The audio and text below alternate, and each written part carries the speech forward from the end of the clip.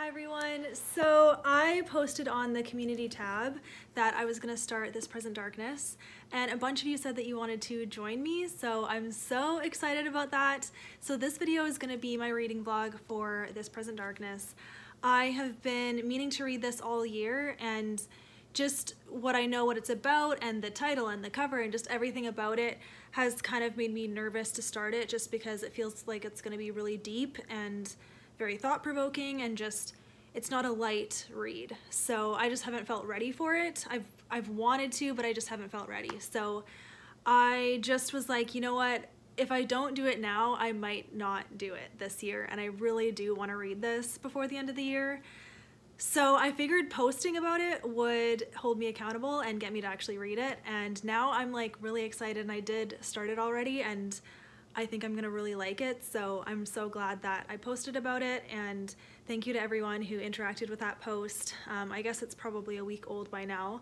I don't know how long it's gonna take me to read this, but I will vlog every day that I read it and update you, and hopefully this is kind of like interactive for you if you are reading it along with me. We can discuss it in the comments. So I might actually make this a spoilery reading vlog, just because if a lot of you are going to read it with me, then I'm sure a lot of you will not be spoiled because you're reading it. And plus this is an older book, so I know a lot of people have read it. So I actually didn't even know what this was about going into it, so I actually kind of went in blind.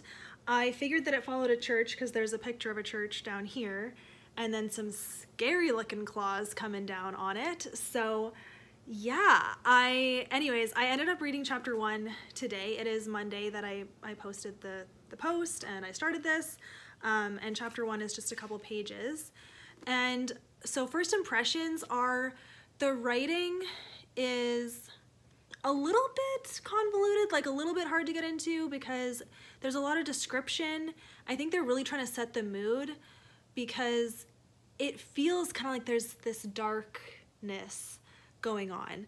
You're in this small town of Ashton, I think, and you open with these two men walking around, and at first I was like, are these demons or angels? I don't really know. And then it turns out they're angels, right? That's the thing, like the writing, if you miss anything, you miss it. So this is not a skimmable book, it seems, because I started skimming some of the description, and then I got to a part where I was like, what? And then I was lost, so I had to like go back and actually read it. So, you know, my skimming technique isn't gonna work with this book. So that's interesting. But yeah, I was already blown away by this first chapter. It starts out very mysterious, but then it goes to the church and the man who's praying in it. I'm assuming it's the pastor, but I don't actually know yet. And the two men are in the church, and they, you know, defend the church against a demon. And if this is even a sliver close to what it's actually like, wow, like it's very motivating already for me to like pray over myself and over my family, and like for protection. And I believe that we are protected because we have Jesus in us, but like we just have access to so much power that we don't access if we don't pray. And so it's definitely motivating to pray a lot, which is good. Anyways, yeah, so far I guess like if you don't know Jesus, this could be probably pretty scary, or maybe you just wouldn't even know what it's referring to. It'd just be like a fantasy novel. But because I know what the figures and creatures are, it makes it feel more real, but then at the same time I know Jesus, so I'm okay. So I'm very curious about this book. I can't wait to dive into it. So this is day 1. I'm on chapter 2. I will try to read a little bit more tonight, but I do have some editing and uploading to do, so I'm gonna try to do that. But I'm really looking forward to this. I hope you guys have a good time reading it, and I will see you tomorrow. Hi everyone. So I am reading this book, and I wanted to update. I'm really into it. I think I'm gonna really like it. It's, like I said, it's a slower read because there's a lot of description and just like setting the mood that I guess I'm not used to. And it doesn't allow me to like skim it and read it really fast because like I don't want to miss anything. So that's the thing. We are meeting a lot of characters and I'm following it fine so far. It's not too much. I'm on chapter 4, so page 36, so not that far. But it's funny, like I already feel like I've read a lot and I'm so curious about how this is all gonna go down. So far I'm seeing that the town is quite corrupt and embracing kind of the dark side, I guess, and is just not having a good time. Yeah, super into it. I just wanted to update. I'm gonna try to read some more tonight, so I will probably post on Instagram. I don't post on my stories that much, but I think I will for this book. Yeah, I'm just so thankful that so many of you wanted to read it with me. So it's been good so far. I'll see you next. Hi everyone, so I'm here to update on this Present Darkness again. And I feel like for this reading vlog, it's gonna be mainly just updates and like check-ins of how the reading's going and not much else. So I'm not gonna be going out and about and doing things. It's just gonna be where I'm at with the book and how I'm feeling about it. So yeah, I just got back from school, so my voice feels kind of raspy, I don't know. So I'm drinking some coffee. Okay. This book it's fascinating, and it's actually been it's been really good for me. And it's only been a couple days and I'm not even 100 pages in. I'm on page 70. But it's getting into it right away, which I like. I really think there's something to this. I really think that this is close to how things are. And I'm not making a theological statement, I guess. I'm not trying to anyways. And I'm not saying that I'm right and if you don't agree with it, you're wrong. Just for me and my experience in my life and things that I've seen and heard about, this feels the most extreme, one of the more extreme cases that there can be in the supernatural and how it interacts with the physical. This is deep stuff, you know? And why not? Like, I feel like it's meant to be a deep book because he's literally characterizing what we can't see most of the time. It just brings such awareness to the battle that is going on, and we have a part to play in it. And I'm very encouraged by this book so far, which might sound weird, but like I'm reading it slower because now I want to soak it in. I've actually reread some passages already because I'm just like, if anything, it is making me want to pray more. It's making me want to seek after Jesus and know him and be aware of what he's trying to make me aware of. It's making me want to read my Bible more, and I'm so thankful for that because this is the transformation book, you know? This is what transforms our lives, and books like this are like supplements, but I think the goal is to turn us towards Jesus. There is serious stuff in here, man. Like, if you have ever felt insignificant in your prayer life or in a situation or wherever you are, this book tells us that we are not insignificant, that our prayers are powerful. I'm getting pretty spiritual with this just because that's what I like to do. I like to find the spiritual in the books that I read. And I mean, this sets you up because it's literally about angels and demons. Yeah. So I'm just at the part where Hank, the pastor, called the pastor before him. I forget his name. Jim Farrell. And he's asking for advice. He's telling him a bit of his experience. And the pastor before him got voted out. But at the same time, he like wanted to leave. He was like, it broke him being there. And he ended up telling Hank, like, you should get out while you still can because it's only getting started and it's gonna get worse. And it was so sad to see this spiritual leader being too afraid to stand up for his faith. And Hank is not willing to step aside. He is going to stand up for his faith, and I'm just very inspired by this book. And so that is my update for it. I could probably sit and read this all night and finish it, but I do have other responsibilities, so I'm going to try to finish it over the weekend. I hope this vlog can go up around Monday. That's the plan, that it goes up Monday. So it's Thursday today, so I've got 3 full days left to get this read, and luckily it's the weekend, so I'll definitely have lots of hours to put towards this, which I definitely want to do. But anyways, I hope that this book, This Present Darkness, like, speaks to you guys too, and I would love to hear what it's speaking to you.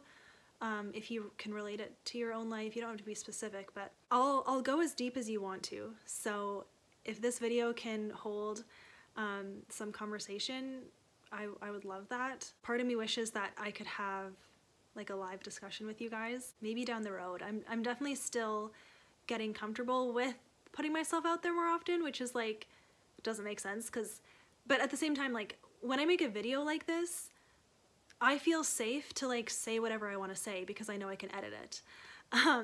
But if I did like a live on my channel, or, I mean, that's kind of the next thing that I'm thinking about, there's no editing, you know? And you can see me live trying to figure out what I want to say, whereas normally I cut that out in my videos. So it's something that I want to try, but I'm not quite ready, I think. Lots more updates to come, but I love seeing the angels and how they interact with each other, and then also the way they view humans. Like, I can just tell the angels are written in a way that they respect humanity. They value it. And I really like seeing that. And when they refer to people of God, there's just this reverence that I'm like, oh, it just like really speaks to our value, you know, as children of God. And again, I'm really encouraged by that. I really like to see that. I think that's everything. So I'll see you in my next update. Hello everyone, I am here to update. So it is Saturday now, and I'm on page 222, and this book is fascinating, okay? I can't believe it. I don't even know what to say. So this book has sparked a lot of discussions with my family, mainly my mom and my sister. Lots of questions, because I just have never focused on how involved angels are in our life. Angels are really cool, and they're on our side if you believe in Jesus. So that's nice, you know?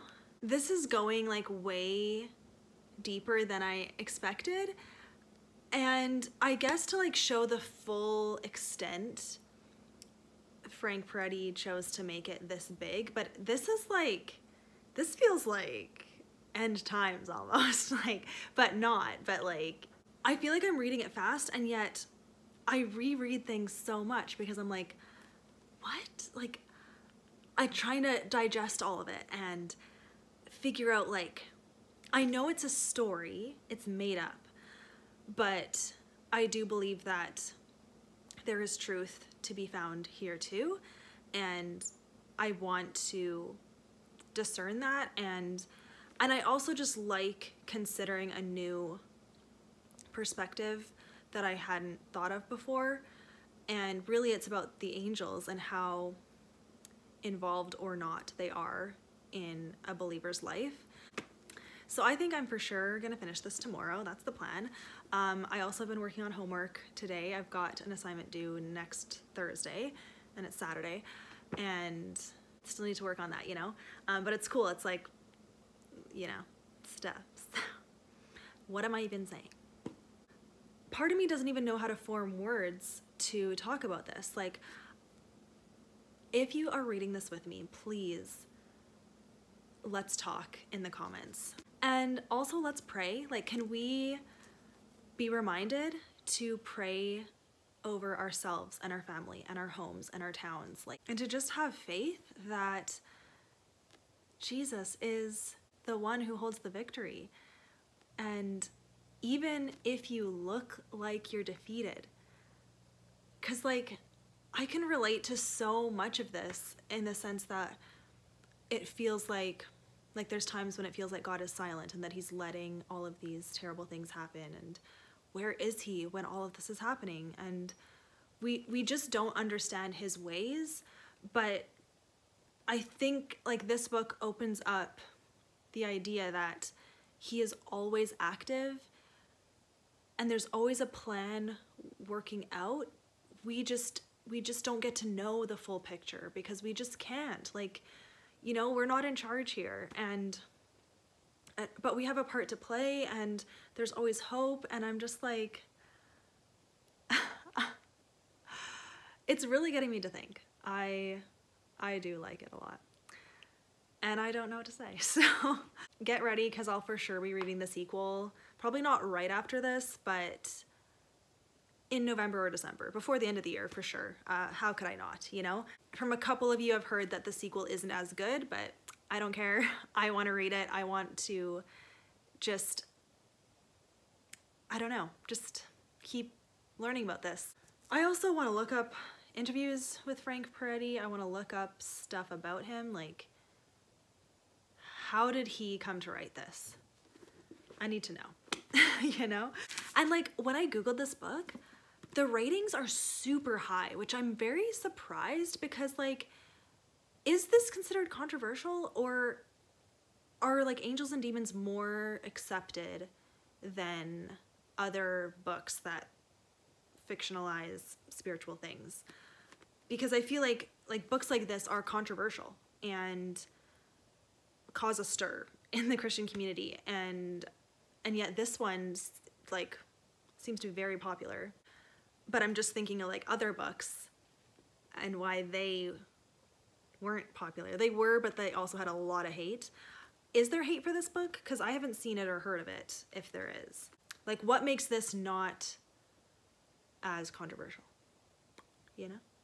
Also, they keep mentioning Babylon, because there's like a head demon that is the Prince of Babylon, he's called, and then there's a head angel that like fought that demon in Babylon at some point, and the angel won. But I wish I could hear that story, like Babylon as in like way back in the day, like, you know, AD BC time, or not.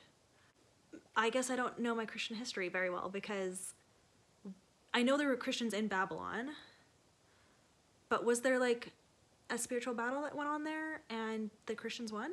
Because apparently the angel won and the demon wants a rematch, and this is kind of the rematch. I don't know. Yeah, but I'm very curious about that, so I kind of want to Google it. I want to quickly throw this in. My bookmark is sideways because I'm still reading it, but I did start this book as well, and it's kind of pairing really well with this, but also really well with just the state of things, because yeah, Charles Martin is looking at Jesus's commission for the disciples and kind of all the things that happened after Jesus ascended, and then what it means for us current day Christians. Are we supposed to live like the disciples did? Can we do the things that the disciples did? Are we supposed to? Can we believe what the Bible says? All that kind of stuff. Really good stuff. So what a nice, pretty book too, right?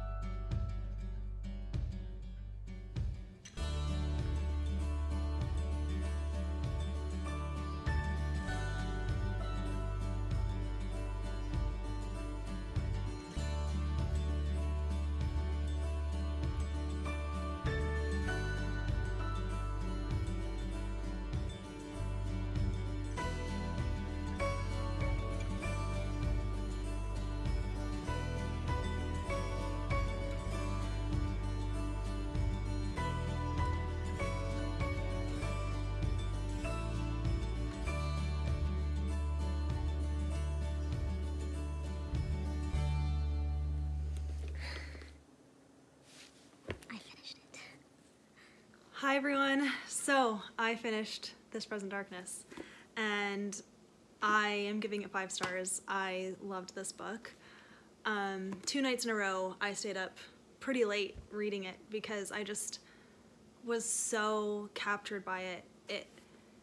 I feel like it was a really well told story. Like the spiritual aspects aside, I thought the plot was really good, and I just like how it all came together at the end. Because of the nature of this book, and most of the time I feel this way about all stories, but especially if it's a Christian book, I don't mind when like a miracle is used as a plot device, I guess you could say. It's funny to say that, but like a lot of miracles happened in this book that like the story would fall apart if they didn't happen, and I just think that's really cool because like that's how God is so involved in writing our stories, and he saves us when we can't save ourselves. And I thought it all really fit well. There's a lot of times that are just like, you know, miracles and like angels intervening. It worked for me. I really liked it. The clip before this, not me on the couch, but before that, I definitely could not gather my thoughts. I didn't even know what I was saying. It's one of those books where you just have to sit with it for a bit, I think, and pray and really ask God, like, what do you want me to take out of this? How is my life going to change from this? Because it feels like it is life-changing, like to think about your role in prayer and just your relationship with Jesus and following him. I just love it. Yeah. And I also made a quotes page in my bullet journal because there were whole scenes that I wanted to write down, but like I tried to just pick the key parts of it. I posted this on my story, but I kind of like made a little color pattern and I wrote out some quotes, and then there was more, so I made another one.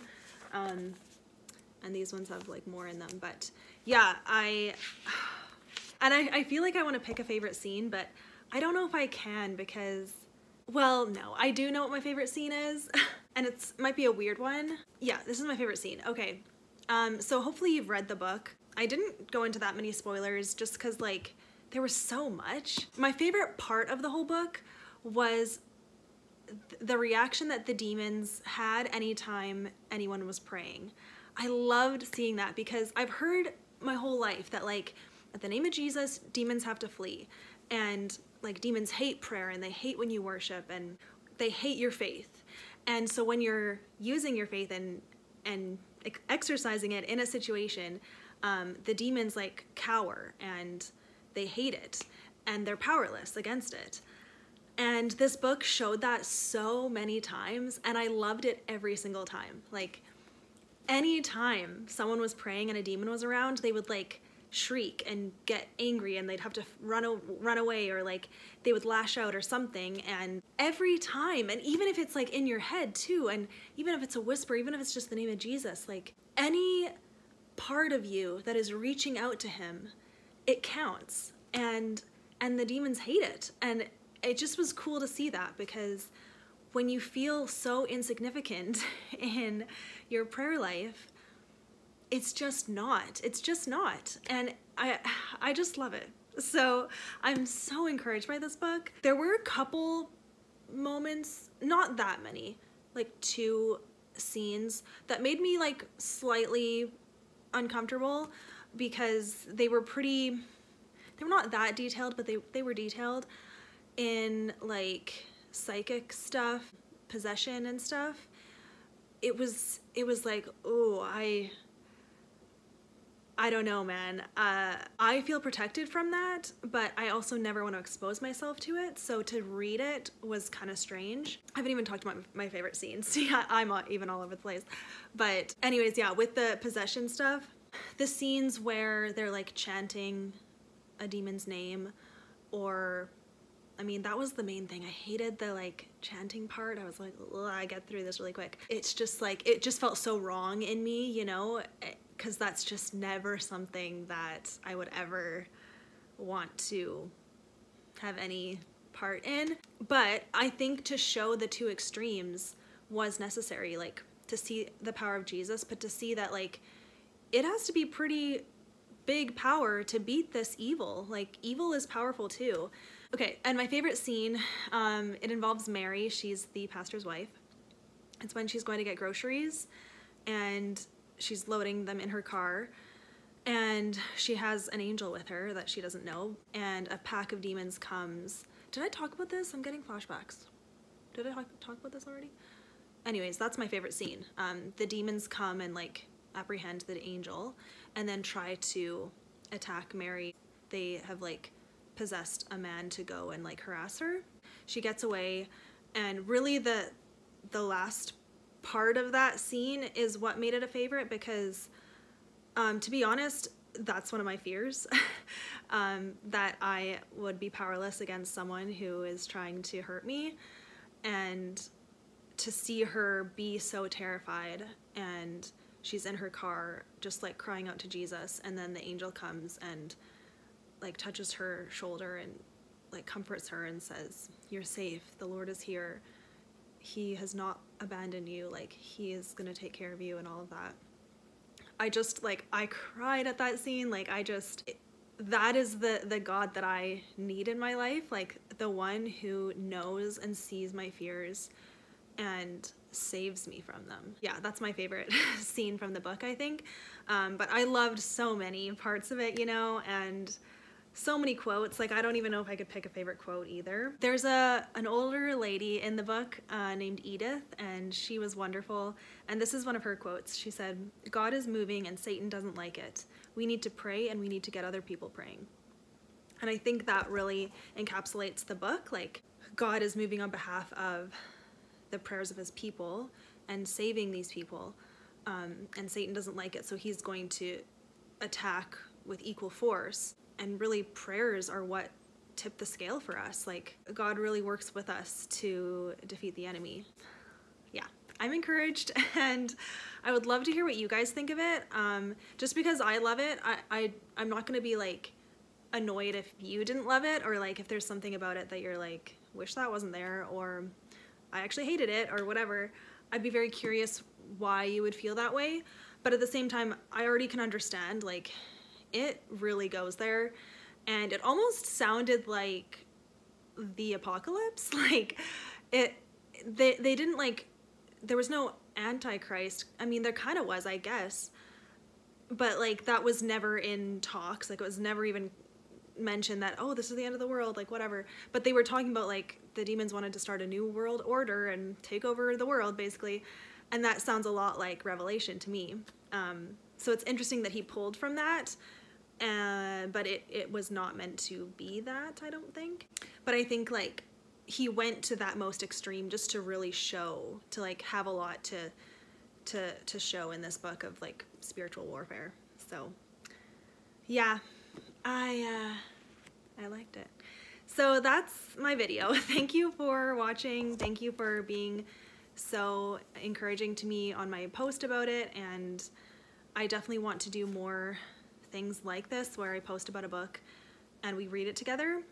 And yeah, I just really like that. So let me know if you'd be interested in doing it for the second one. I can't guarantee I'll be able to do it in November. I've got a pretty big TBR for November already, but for sure December I would pick it up.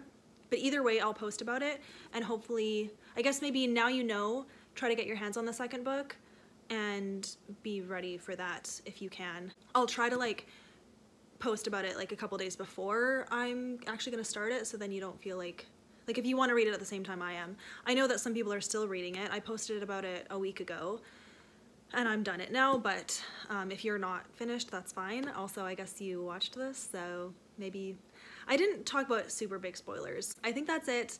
Thank you for watching this video. Thank you for reading this book with me. I pray that God will speak to you through it. I pray that it wouldn't cause fear, but it would cause like a stirring in your heart to seek him in his word and pray and ask him, like, meet me here. What do I do now? You know? That's kind of where I'm at. I feel like I'm like, God, what do you want me to take away from this? what do I do now? I need some direction. So that's what I'll be praying. So yeah. Okay. Thank you for watching, you guys. Have a great day. Bye.